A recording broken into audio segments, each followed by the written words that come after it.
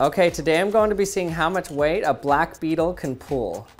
So beetles are pretty strong insects. In fact, the dung beetle has been named the world's strongest insect because it can pull 1,100 times its own body weight. So I'm not sure what species this guy is here. I'm just gonna call it a black beetle. Okay, so this here is my pet black beetle.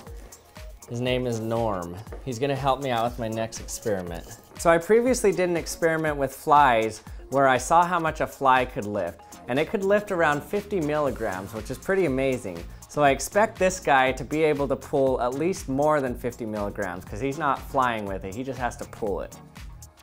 So let's see what he can do. So there are around 300,000 different species of beetles. In fact, the great biologist Haldane, he was asked about the nature of the creator or God. Haldane is said to have said, God has an inordinate fondness for beetles. So with my flies, I put them in the freezer and that slowed down their metabolism enough that I could just, while they laid there, wrap the string around them. But for the beetle, I'm not sure if that will happen, so I'm not gonna risk it.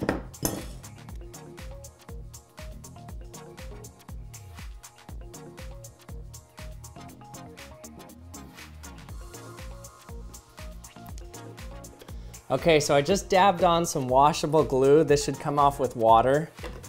So you can see that it's already slipping a lot on this plate. So I'm gonna give him a little bit of traction, something that is strong enough for him to dig his feet in, but still allows some good sliding with the balls that I'm gonna be putting attached to him. Okay, let's see how much the ball weighs. So it's a magnet, so I can't put it right on there, else it'll inflate the weight. So I'm just gonna put it on this eraser first and tear it, then put it on. So it weighs around 3.36 grams. Okay, let's attach our first weight to it. Okay, so this ball weighs 3.3 grams. Okay, let's go, beetle. It's doing it. It moved. Look at that. Wow, 3.3 grams it's pulling. Wow, look at that. That's amazing.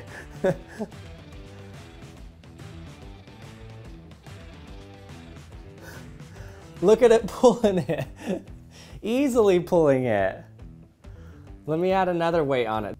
Okay, this should be 6.7 grams. Let's see if he can pull it. Whoa, he's moving it. Look at that. That's awesome. So even without me doing anything, it's easily dragging it now. That's awesome. Wow, it's easily dragging them. It's getting better at it now. Look at that. Okay, so obviously there's a lot of variability in this because it really depends on how much friction on the surface there is where the weights are placed. You saw that when the beetle was on the plate, it couldn't even carry its own weight up the side of the plate. That's because it couldn't dig into the surface of the plate to get any traction. Okay, now let's see how much the beetle weighs.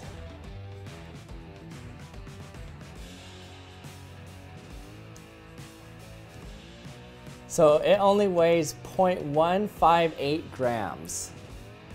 That is crazy. So it was able to drag 42 times its body weight.